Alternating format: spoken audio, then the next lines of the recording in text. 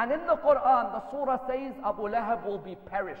Abu Lahab, in 2 lines of shahada, could have disproved the Quran.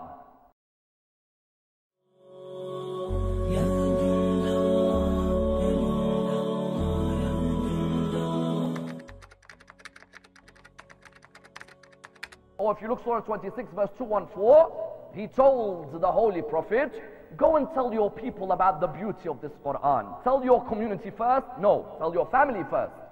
Abu Lahab was sitting down within this gathering, and the Holy Prophet came and addressed his family.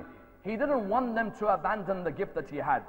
So he looked towards them and he said to them very clearly, he said to them, oh my dear family, if I told you there was an army coming from behind that mountain, would you believe me or no? They said, of course, Muhammad, you are as-sadiq and al-amin. If I were to tell you about the day of judgment, and there's a day we're going to be questioned, and that I am the prophet of God, and that the Quran has been revealed to me, do you take my words or no? They looked at him, some of them were not certain, others of them wanted to believe, yet you found the first who abandoned the Quran. When Rasulullah had placed it in front of him was Abu Lahab. Abu Lahab looked at him and he said, what do you mean? We have to submit to a Lord that we can't see. And we have to say that the black and the white are equal, and that the men and the women are equal? He replied to him, yes. Then Rasulullah looked at them and he said, I promise whoever believes in my prophethood and doesn't abandon this book will be the Khalifa and the Wasi after me. And the young Amir al-Mu'mineen stands up, says, Ya Rasulullah, I believe in you, I believe in you, I believe in you. Abu Lahab, not a flinch, not a change. He listens to Rasulullah reciting the words of the Quran, is not interested.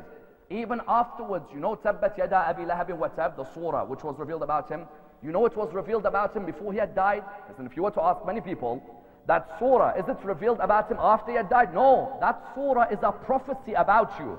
Imagine, just imagine that there's a surah revealed in this Quran about me. I haven't passed away. And in the Quran, the surah says Abu Lahab will be perished.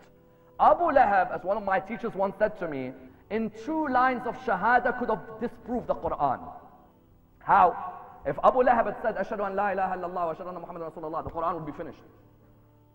Rasulullah had the confidence while Abu Lahab was alive to state, Tabbat yada Abi Lahab wa tab, ma aghna anhu maluhu wa ma kasab, sayasla naran dhata lahab. Normally when you read this verse with 20/20 hindsight, you think, wow, this verse was revealed after he died. No, while he's alive, Rasulullah is reciting in front of him that my Lord has revealed the verse to me. Don't abandon the verse. My Lord has revealed to me the verse. May Abu Lahab's hands be perished. Yes, his wealth and his children will be of no avail to him. Every day, if Abu Lahab had just said, Ashhadu an la ilaha illallah wa ashhadu anna Muhammadan Rasulullah, Abu Lahab would have disproved the Quran, wouldn't he? In one moment, he would have disproved the Quran. Yet every day, Abu Lahab, no interest. The first to abandon the Quran of the Quraysh was whom? The first to abandon it was Abu Lahab.